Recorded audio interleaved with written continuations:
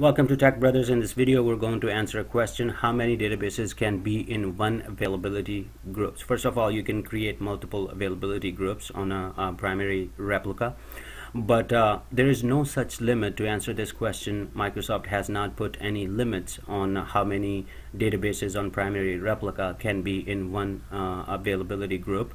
However, you need to make sure that the resources are met. If you put a lot of databases in one availability group and they need to fail over, I would always suggest that it's going to take a whole lot longer to fail over. My suggestion is that if you needed to include a lot of databases in group, create more groups rather than put in one group and have it failed over to the secondary replicas.